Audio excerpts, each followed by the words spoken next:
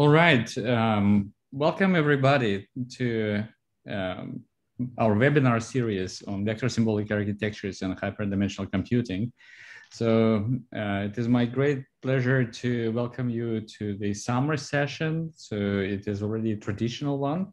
So exactly 1 year ago, we met in this 2D settings, rather 2D settings of Zoom to discuss hyperdimensional issues, and so far we are doing great. So there have been 2 seasons of webinars, and now we are welcoming the third one, so summer in 2021. So we have a great program for the months to come. And so without any further delay, I want to leave the floor to our first speaker, Geethan. So please.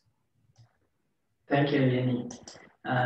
Yeah, so I'm also glad to present on the first day or the first session of this conversation of VSA webinar. So, first let me introduce myself. I'm Geethan Karunaratne. I'm a doctoral student at IBM Research Zurich. This work is titled Robust High-Dimensional Memory Augmented Neural Networks. I hope you can see the slides correct, right? So it's all fine, right? Yes. Okay. Yeah. So this was a collaborative work between IBM Research Zurich and ETH Zurich. And I would like to now mention the valuable contributions from the other authors, Manuel Schmuck, Manuel Lecado, Giovanni Cherubini, Luca Benigni, Abu Celestin, and Abbas Rahimi. Right. So I think for those all of who are today in this audience, hyperdimensional computing or vector symbolic architectures is nothing new. So there's no need to give a lengthy introduction. So I will quickly give you some of the applications that have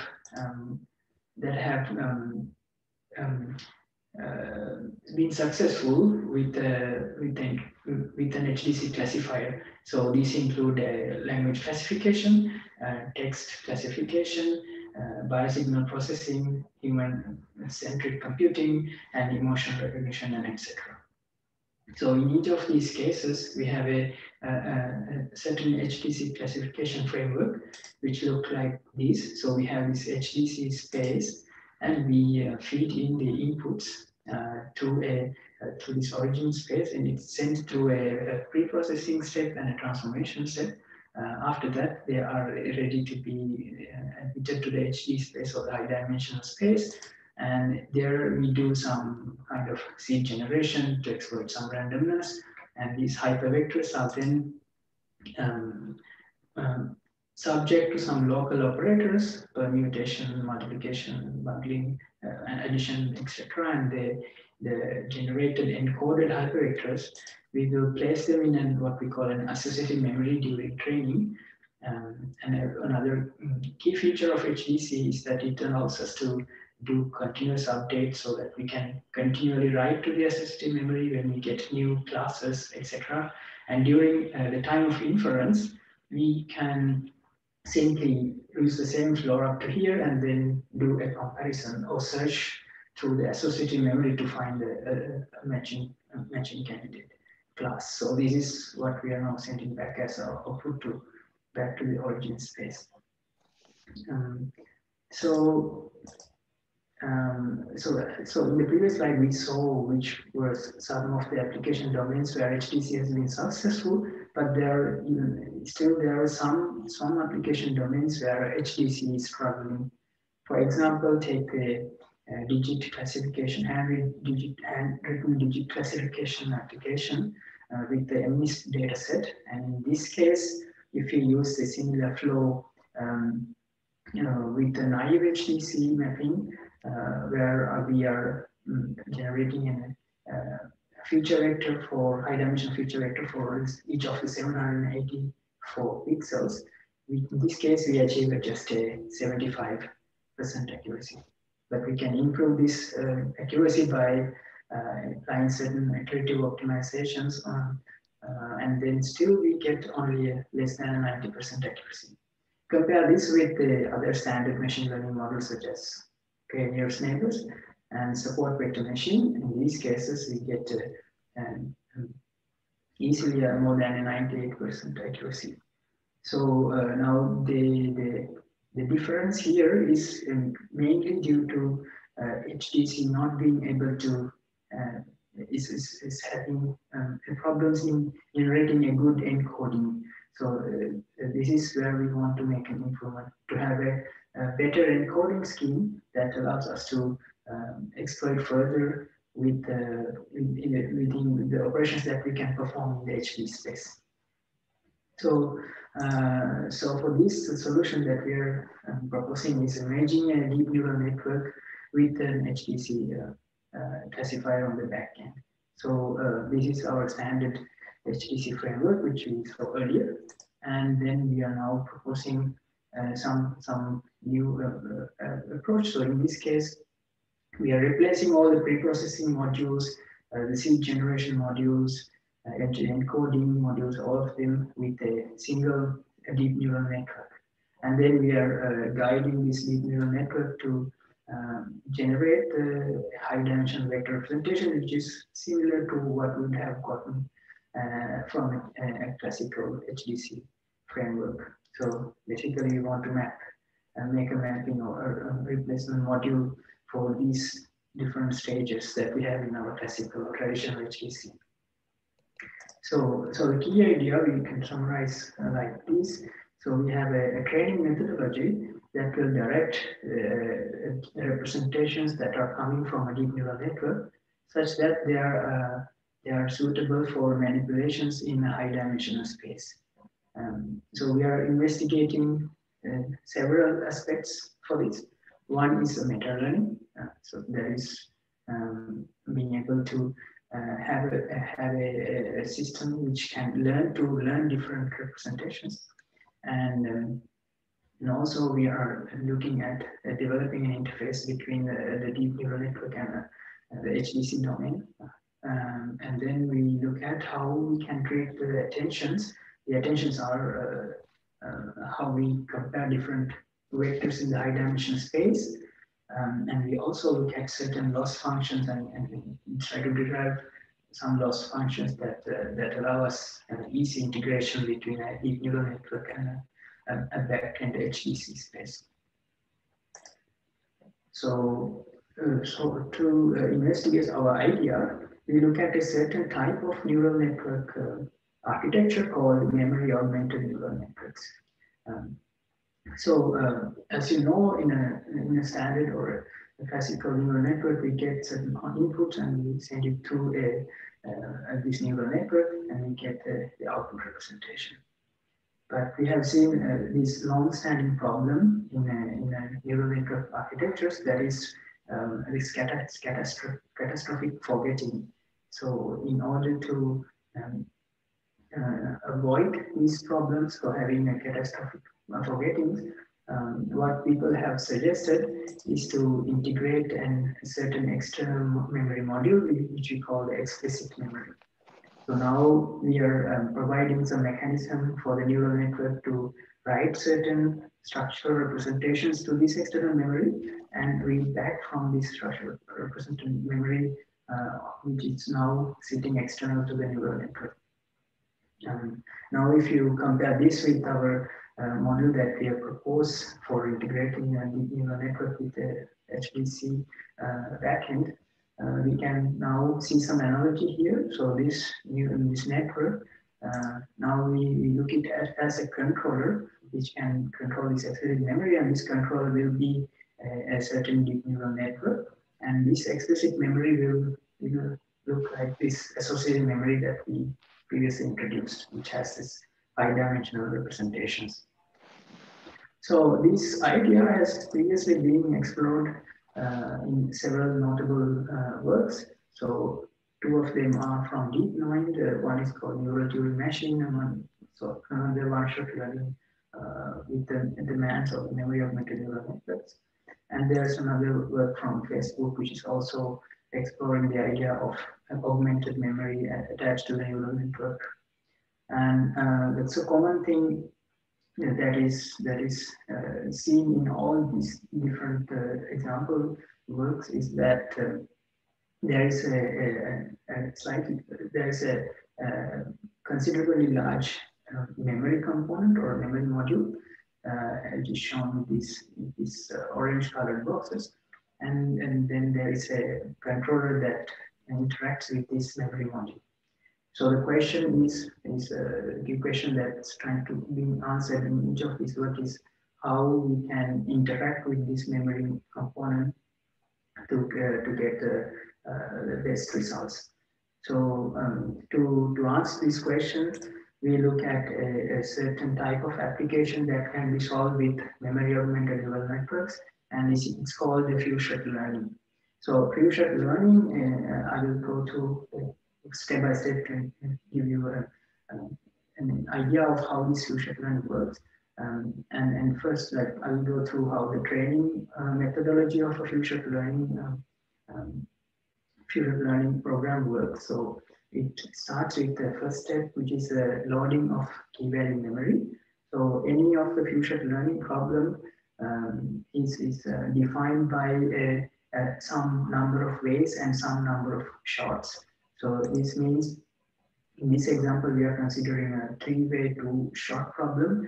This means we have a set of examples or a placeholder for some keeping some examples. These examples together they are called a support, and when we say it's a three-way two-shot problem, that means we are taking examples from three different classes, and from each class we take only two examples. So since we are only exposing our controller or the neural network to only two shots, so this is why it's called a few-shot learning problem. And now, yeah, so basically this controller will generate a vector representation. We call it the support vector because it's taking inputs from the support, and this will be now stored in a place called key memory. For each of the examples, there will be a placeholder to store the results in what we call a key memory, and there will be a separate place to store the labels corresponding to each of the support vector. And together, this value memory and the key memory together, this is what we previously introduced as the explicit memory. So now let's see that. Let's take the example where we are exposing our controller or the whole flow to different set of some examples. So we start with one example from a certain alphabet, a character from a certain alphabet, and then we will send it to the support, the controller, generate the support vector, and we store it in the corresponding placeholder in the key memory. And the corresponding label is stored on the value memory. And we next take the next example from the same class. So this will again go through the controller, generate a support vector representation. This will be stored in the corresponding placeholder in the key memory. Corresponding label will be stored in the value memory. We will continue this operation until we fill the whole key memory and the value memory with the corresponding representations that are generated from the controller and the labels corresponding to that. At the end of this stage, we have finished our first step of training a future learning module. So now we go to the next step. This involves a query evaluation and backpropagation. So we have filled our key memory and the value memory with the necessary representations, and then we will get an example query which belongs to one of these three classes. This is similar to our previous step. It will also again go through the controller to generate a query vector representation of the same dimensionality as it was for the support vectors. And in this stage, we are comparing the query vector with each of the key memory vectors. And this will generate a certain similarity score for each comparison. And when we line all the similarity scores together, we call this the attention vector. And we will do a class-wise aggregation of these attentions based on the labels that we store on the value memory. And then this gives us the final result, which is representative of we hope it will be representative of the query. Now we also have our ground truth, which is a one-hot label vector, which says what this where the query belong to. We can backpropagate that result with the result that we generated using cross entropy. For example, the cross entropy loss, and this loss generates certain error terms, and these will be backpropagated through the whole architecture up to the controller, and we can use the error terms that is generated for the controller to update the controller corresponding to the query that it was shown. And we can repeat this process with other queries in the query set to further update the controller. And this up to this point we call we have completed one episode, and we can repeat this process. So this will update the controller, and we can repeat this process not for just one episode. We can go and collect certain other examples belonging to other classes and corresponding queries, and we can expose the controller to another episode of updating the controller.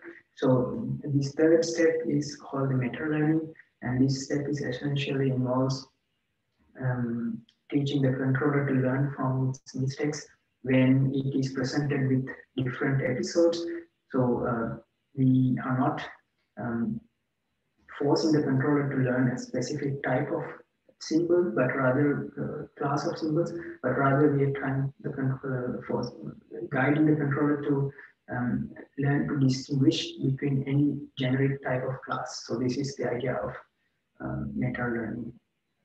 So now this controller at this stage, when it has been matured by exposing to different types of episodes, and we call it the mature controller. And now this controller is able to do all these different encoding steps that were previously involved within a classical HPC scheme, which includes a pre-processing and then seed vector generation, and then the actual encoding steps. So all of them are now included inside this controller module. So so as I said before, so we can go through as many episodes as we want until the controller is pretty much matured. So at this stage, the training stage, the training methodology is finished. So we have a matured controller. We can now test how good this encoder is, this controller is by doing inference. So during inference stage, the key point here is that we are now feeding with the controller with classes that were previously unseen. So these new episodes that we are now using to test the controller are never shown to the controller before. So in this case, it will use the same methodology as before. It will first fill up the key memories using the support set of the episode.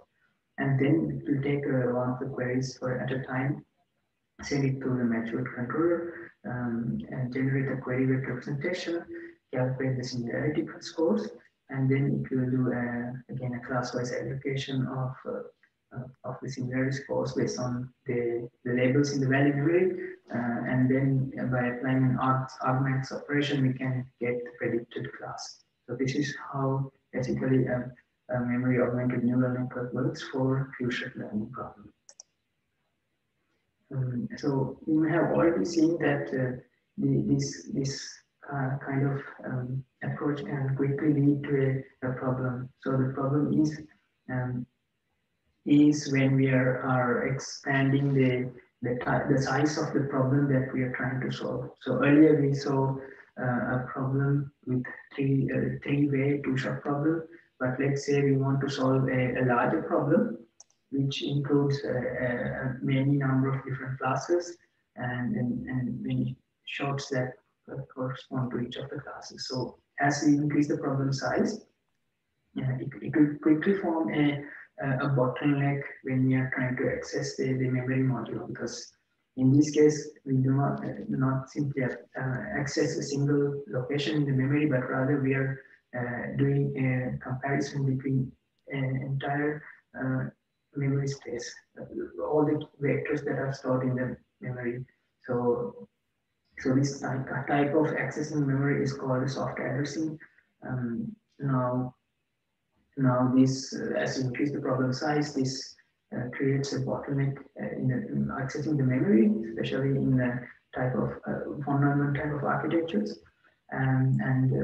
The experiments have shown that this can lead to as large as 80% complete time that is going to be occupied for this comparison operation, where we fetch the data from the memory and conduct these similarities for computation. So now to solve this problem, what we're proposing is what we call a computational memory. So in a computational memory, we are able to, instead of fetching the data from the memory, we can keep the data in the memory, and then we can simply feed our query vector to this computational memory, and it will perform the similarity operation in place and just provide us with the similarity scores as the output. So to do this, we are exploring certain type of analog memory devices, which can be stored in a 2D array, organized as a 2D array as shown here. And now we will, similar to we saw in our previous slide, we will store our key memory vectors along the columns of this array. And then when we get a query vector, we can feed the vector as voltage pulses. So we do a conversion of the digital representation of the query vector to a analog representation by converting to voltage using digital to analog converters. And this will then create certain current that flows through these vertical bit lines corresponding to the element-wise multiplication of the value that element representing the key memory for a given key memory vector versus the element that representing the query vector. So this is done by programming the memory device conductance values that is corresponding to the bit value of the key memory vector.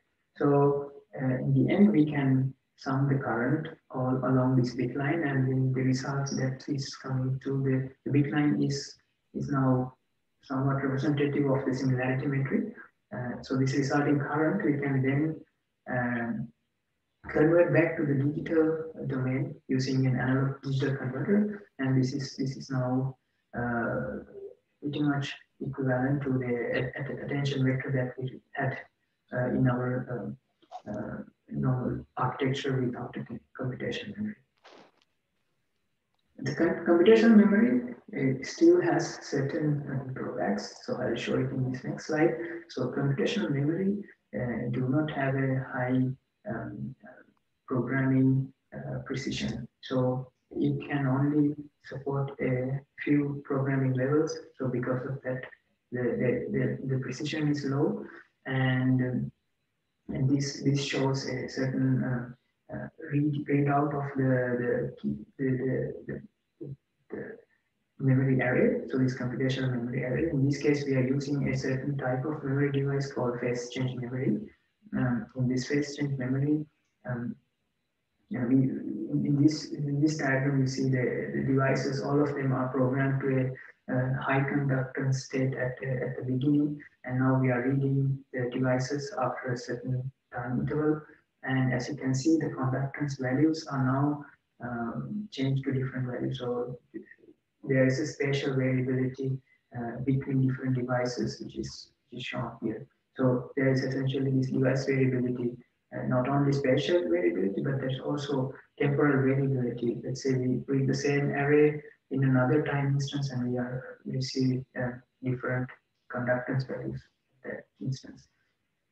So to overcome these problems that and memory computational memory module will present, we are looking at a certain solution. So, for example, for low precision, to overcome this, we would now want to represent our key memory vectors using binary or bipolar vectors.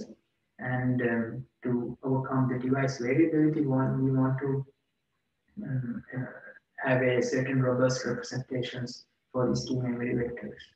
So there, you might already know now where we are going. So we want to introduce high-dimensional computing to get over these problems. So high-dimensional computing, if we make sure that our key memory vectors are generated according to the properties of high-dimensional computing, we will be able to overcome these challenges we face with a typical computational memory device. So now I can try to show you how we want to we try to exploit the best of both worlds. So we have on one side the memory augmented neural networks, and on the other side we have the high dimensional computing. And memory augmented neural networks solves the problems in HPC with respect to the encoding. And on the other hand, high-dimensional computing facilitates the realization of an explicit memory module, which is now energy efficient because of performing the operations within the memory. And on top of that, HPC also enables us to perform higher level operations. When we have vector representations in dimensional space, we can perform the usual high-dimensional operations such as binding, bundling, permutations, and etc. So together, memory augmented neural networks and high-dimensional computing can be used to build a powerful system to solve artificial intelligence problems. So, so now in this slide, I'm trying to show you the approach that we are following. So we want to generate, we want to guide this controller, which is a neural network controller, to generate representations that are amenable for HPC manipulations. And for this is the approach that we are taking. We are assigning quasi-orthogonal high-dimensional dense binary vectors to unrelated items. So to do this, we are exploring several techniques. The one is employing a sharpening function, which is essentially helping us to generate these quasi-orthogonal vectors. And the next is expanding this interface to allow it to generate these high-dimensional representations. And then we have a sum loss function and transformations. We go into details in the next slides that allows us to generate the dense, which means close to 50% zeros and 50% one, and this kind of binary vector representations. So this is the approach that we're taking. So first, I'd like to quickly go over how we develop quasi-orthogonal representation using a certain kind of sharpening function. So, so now we are going back to this the flow that we introduced earlier. So we have our controller here, which is now which is what we're trying to update, and we have the query vectors. The support vectors are already stored in the key memory, and the query vector is now sent to the same controller, generates a query vector. The query image is sent to the controller, generates the query vectors, and we perform this cosine similarity scores between query vectors and each of the key memory vectors, and then it gives us these attention vectors, which will be used to yeah, aggregate based on the class and then compare against the ground truth, the error is propagated, right? So now in this case, we are inserting a sharpening function at this stage here. So this takes input as a similarity matrix. So the similarity matrix is here represented using alpha, and this is basically the Poisson similarity between query and a given key memory vector. And now here we have our sharpening function. This will transform the similarity matrix course, and this sharpening function we represent using epsilon. And basically, we will, on top of that, we do a normalization to now get our preferred attention vector, which is shown with sigma here. Now, in order for us to generate quasi-orthogonal representations for unrelated items, we want to define certain conditions that are optimum for a sharpening function. Now these conditions are listed here. I'll quickly go over them. So first thing is we want to achieve the minimum sharpened value when the two vectors that we are using for the similarity calculation are unrelated to each other, or when they generate a similarity score which is close to zero. At this point, we want the sharpening function to generate the lowest value. So this is shown in this figure here. And then we want, as we increase the similarity score along the positive axis, we want the sharpening function to generate monotonically increasing values. So this is shown on this part of the graph. And on the negative side, when we increase the similarity scores on the negative axis, we want the sharpening function to generate monotonically decreasing value. So this is shown on this side of the graph. So basically, this covers the span of all the optimum sharpening function, family of optimum sharpening functions.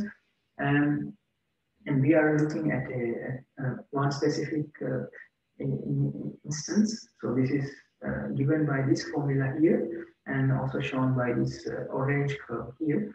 And this we call this a soft absolute sharpening function. And this sharpening function basically meets the optimality criteria.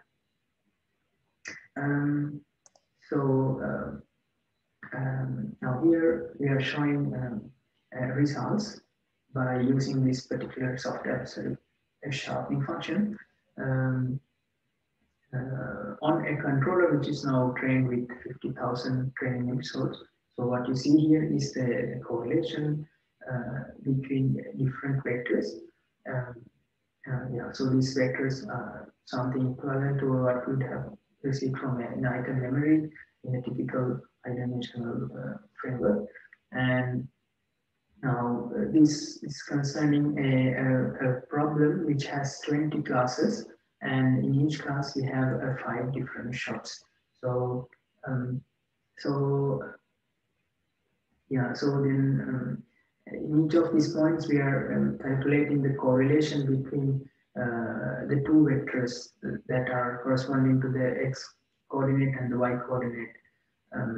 So basically the first 5 vectors are from the same class, so we expect it to have a high correlation within this square here, and all the other squares that are on the diagonal, we are expecting it to have a high correlation because these vectors correspond to the same class. And for the other points in this graph, we want the correlation value to be lower because they are corresponding to unrelated classes. So this is what we can achieve by introducing a soft absolute sharpening function. And we also have seen that when we can generate these kind of representations using such a sharpening function, we can now go even further than just doing classification. If you want, we can consider other kind of applications. like for example, bundling these different shots or that correspond to the same class, we can bundle these vector representations to have an average prototype representation for that class. So this allows us to further compress the key memory, for example. And then, for example, if you want, you can also, let's say you get a sequence of images. If you want, you can now do certain binding of different vector representations that are coming from the sequence using the similar types of HD operations that you are familiar with, right? So this is also possible here.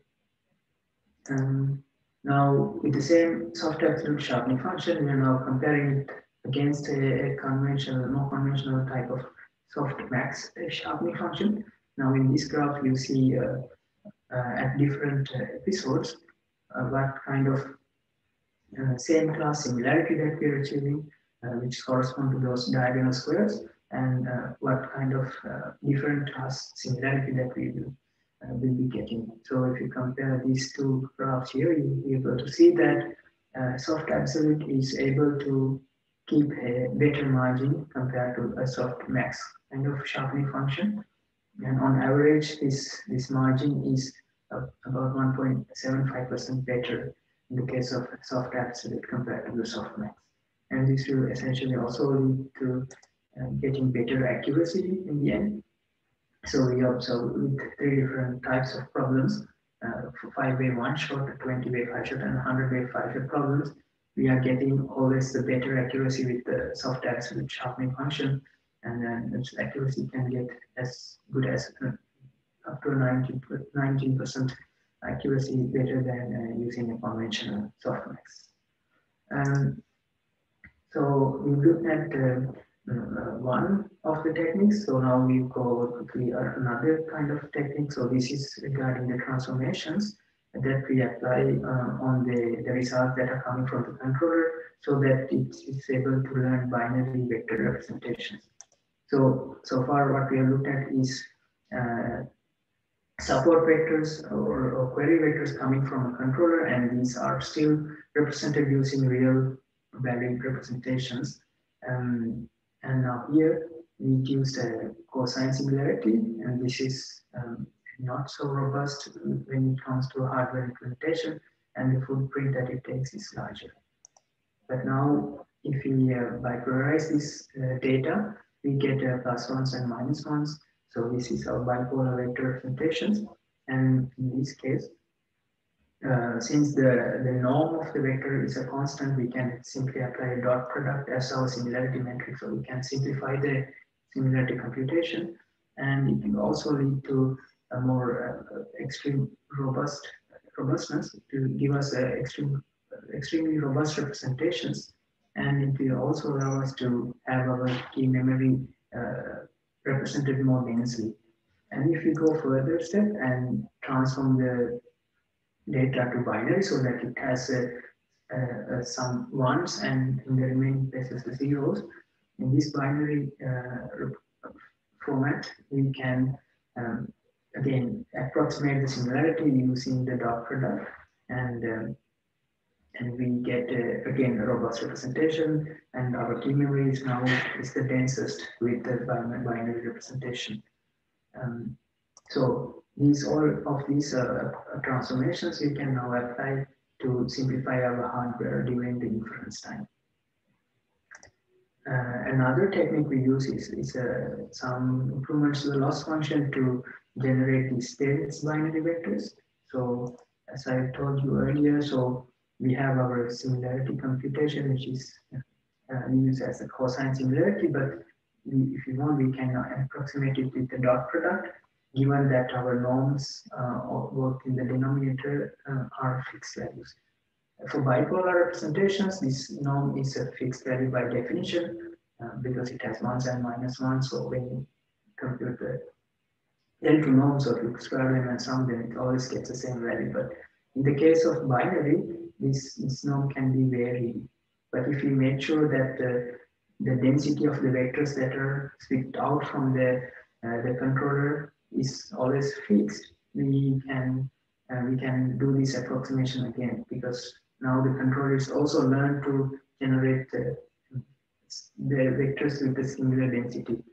So to do this, we are incorporating a regularizer term, which consists of two loss terms. So the first loss term is about having achieving a fixed density, and the second loss term we have it here to avoid reaching a singularity point where the controller always spits out a zero value, which is not ideal. So with these loss terms and this regularizer term, we are able to observe that the output, the occupancy ratio of the outputs coming from the controller is now getting more compact and narrowed down. The distribution can be narrowed down to around the value of 0.5 occupancy ratio. And so this yellow distribution is with the regulars and blue is without the regulation. So we can squeeze the distribution by introducing the regularizer. And we also see this reflected in the classification accuracy numbers. Without a regularizer, if we just use the binary vector representations, we get inferior accuracies, but then we can increase them by introducing the dot product similarity with the regularizer. So here you see a typical architecture. This architecture is what we're proposing with the binary key memory, and it's able to do the similarity search in a constant time. And on the software side, we have our controller, which is consisting of 4 layers of convolution neural network and 1 layer of fully connected network. And the output of the last layer is has a certain dimensionality, which is the dimensionality of the vectors that we are feeding into the key memory. So this is a hyperparameter which we can tune to get high dimensional representation.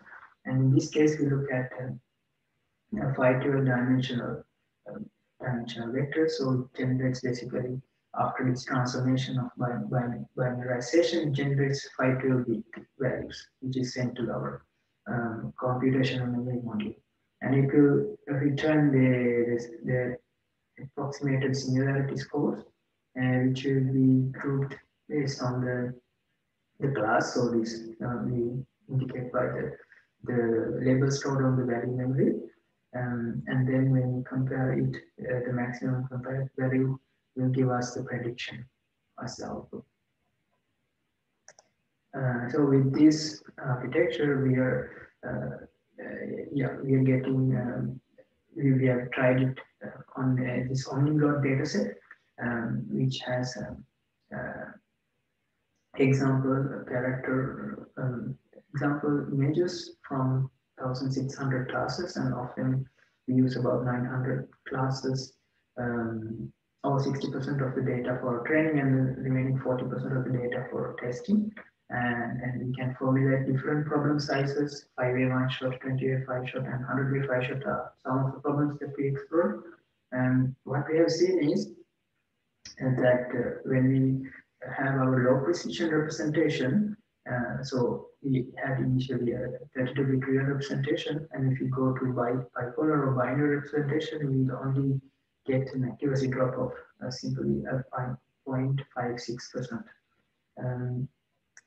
On top of that, if we apply these non-idealities coming from the PCM crossbar arrays, we get a further 1.12% accuracy drop. So here we're comparing an ideal crossbar without any variabilities to a real-world PCM crossbar array. So when we do these experiments on this crossbar array, we get a prototype chip. So we get, when we do these experiments, we get an accuracy drop of about 1.12%. So together, the drop of accuracy is within or less than 2% accuracy drop. When we go from a 32-bit real representation to implementing it on a PCM hardware, PCM hardware platform with a single-bit representations. As I showed you earlier, we have also seen the certain higher robustness of bipolar representations compared to the binary representation. So here we show you for two problems, 5-way one-shot problem and 100-way five-shot problem. And on the x-axis, you see the conductance variation. On a typical real-world PCM PCM prototype chip, you will see a conductance variation of about 30% variation.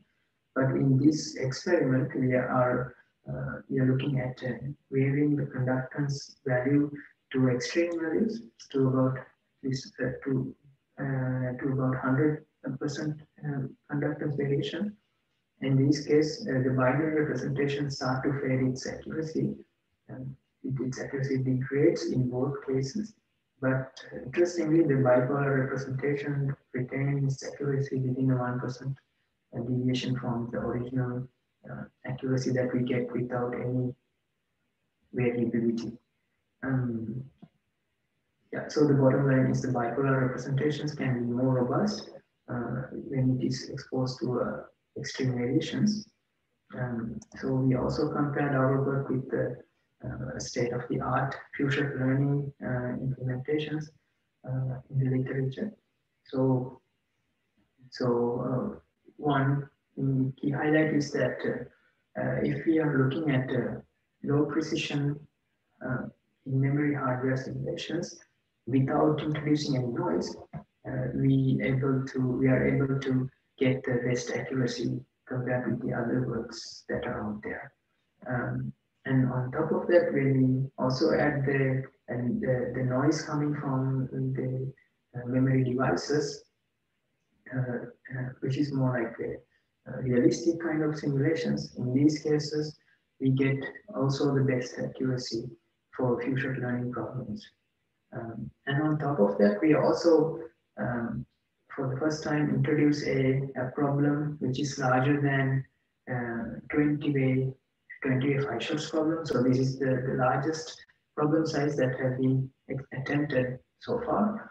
In this work, we also try to work on even a larger problem, which is a 100-way five-shot problem. And this is now the largest problem to date, which is for which the accuracy numbers results have been shown. All right, so can now go to the summary of this work. So now we have shown how we can generate robust representations using high-dimensional computing to help it for the memory neural network architectures, memory augmented neural network architectures.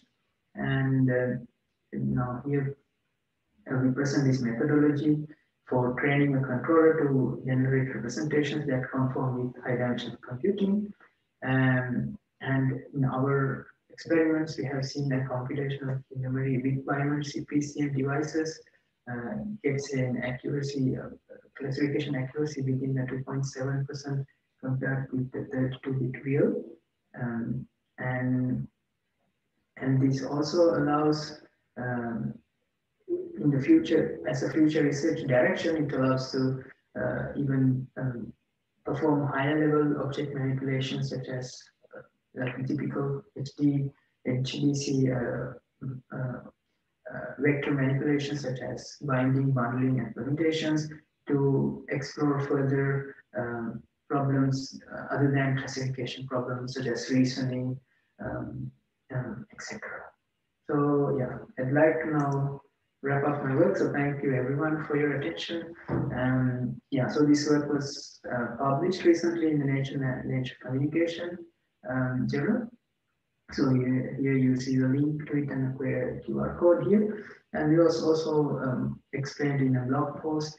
Here you see the QR code for that. So yeah, thanks everyone. And if you have any questions, I'm happy to answer. Thank you, Geethan. Thank you for the excellent talk. So now I open the floor for questions. Please feel free to unmute yourself and speak up.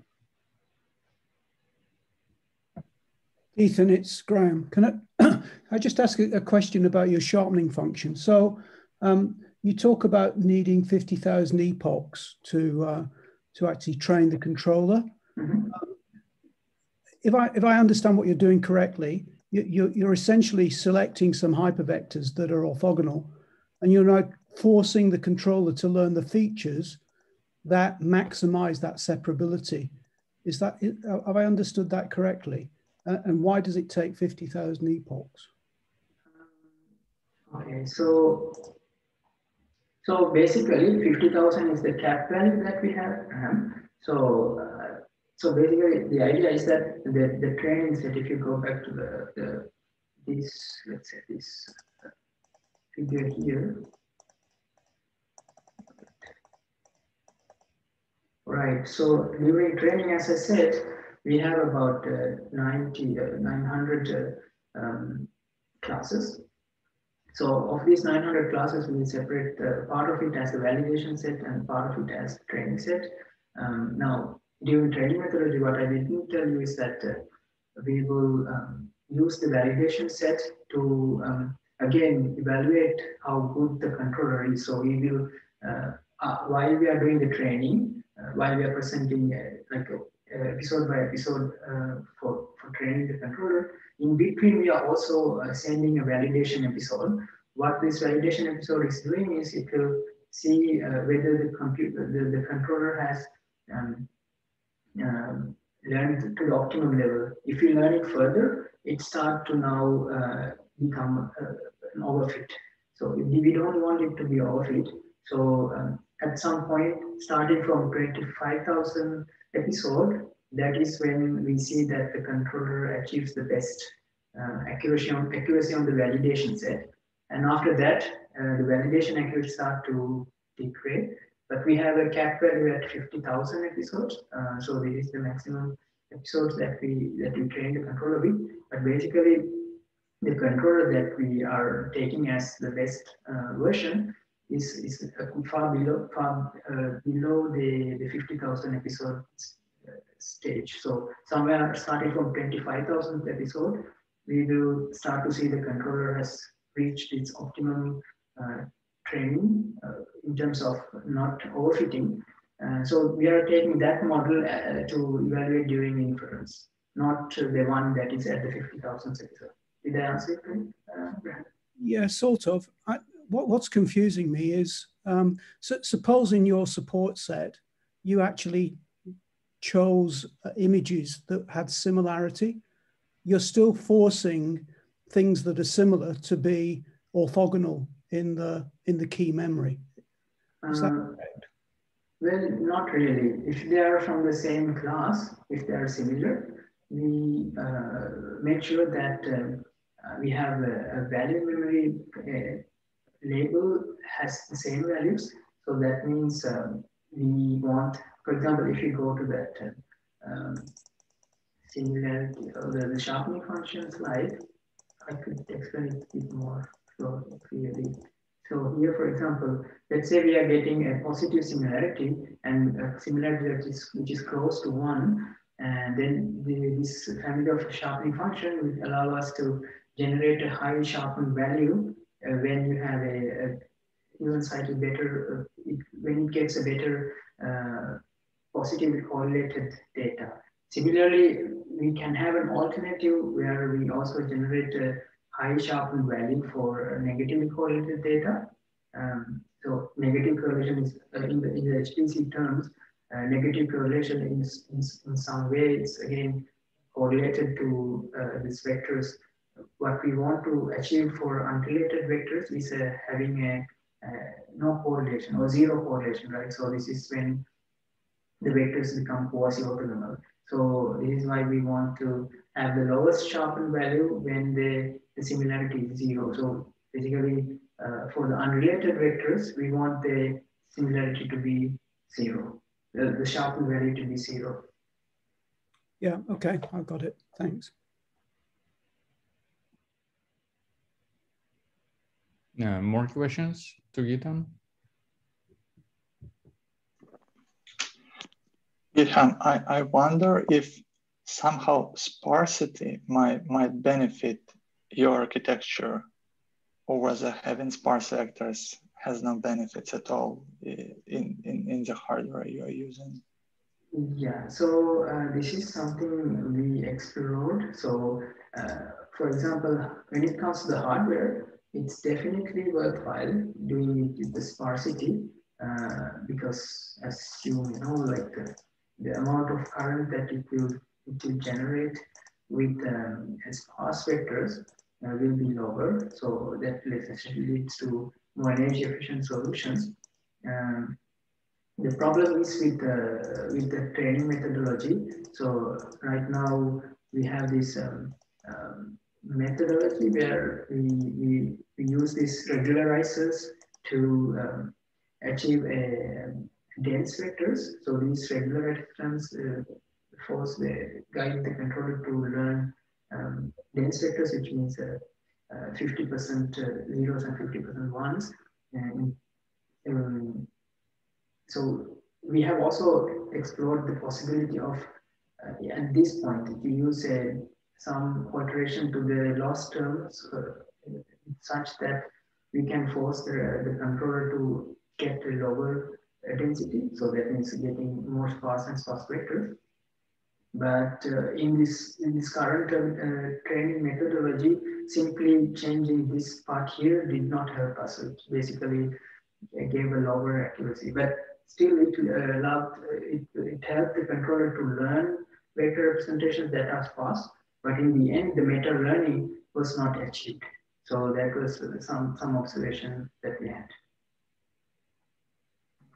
Thanks, I see.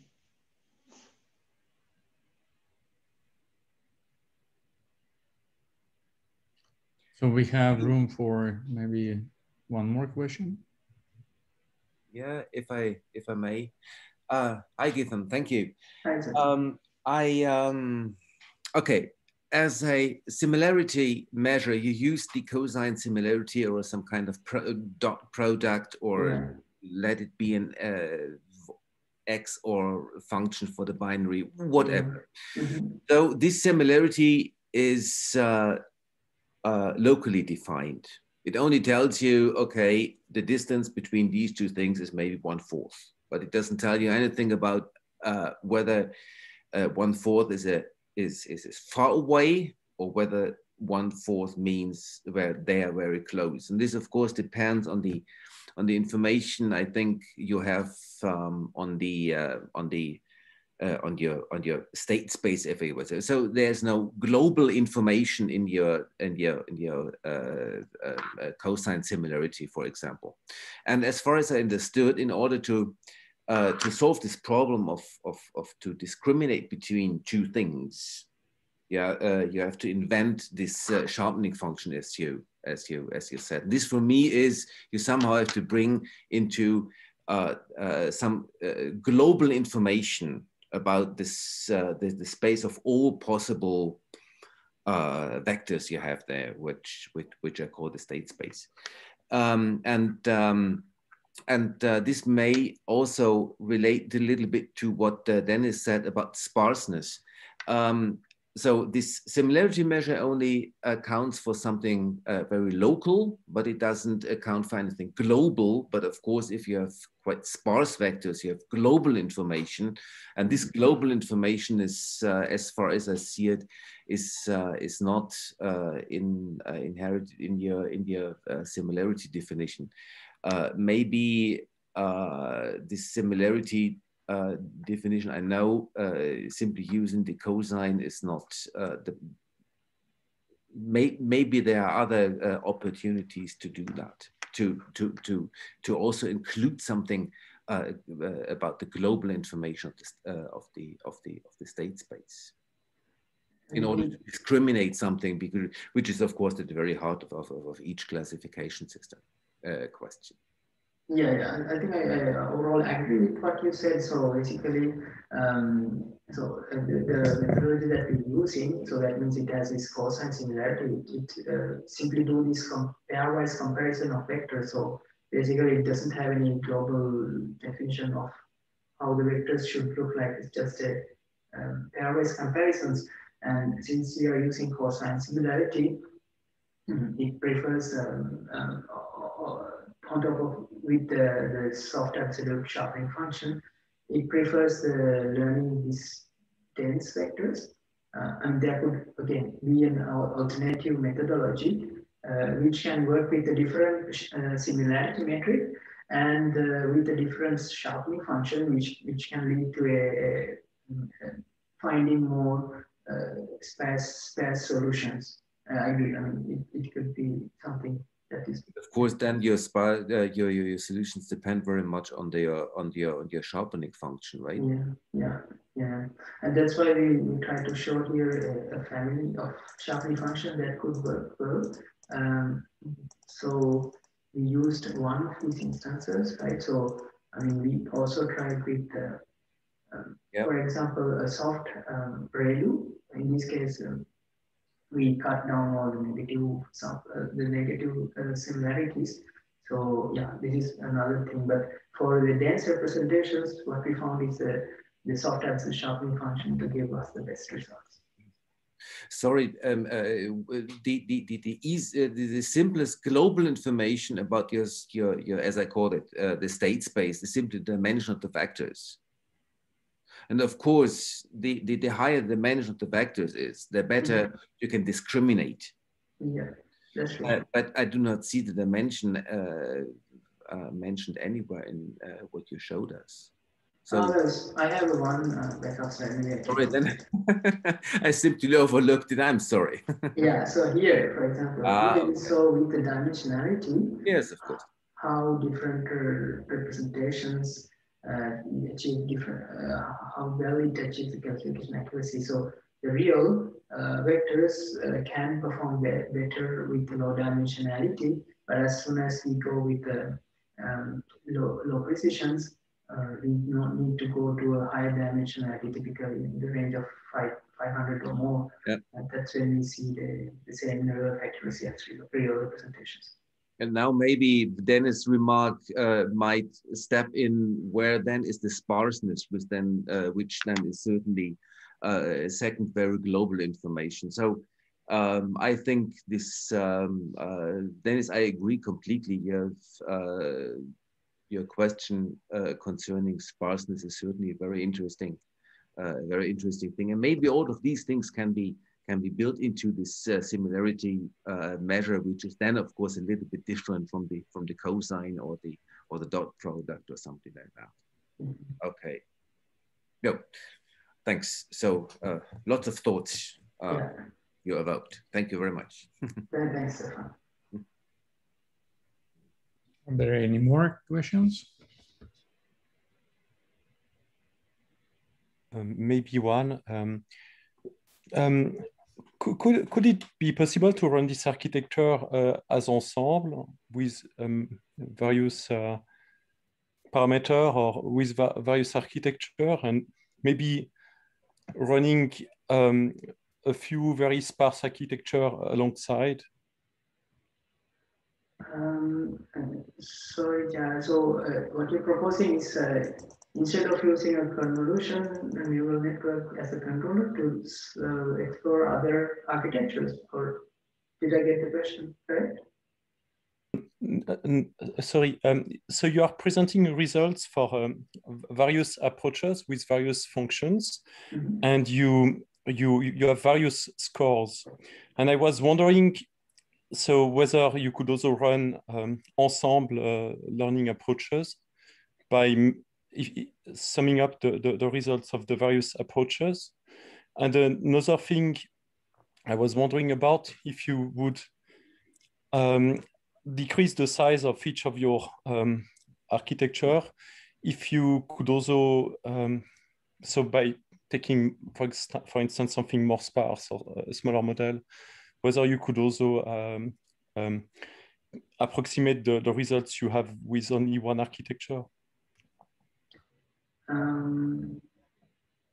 Yeah, I think, I mean, sparsity, as we discussed earlier, this is something that can be explored in this context. So by changing the equation between the similarity matrix and the sharpening function, this is again like one further improvement we can do to bring in the sparsity.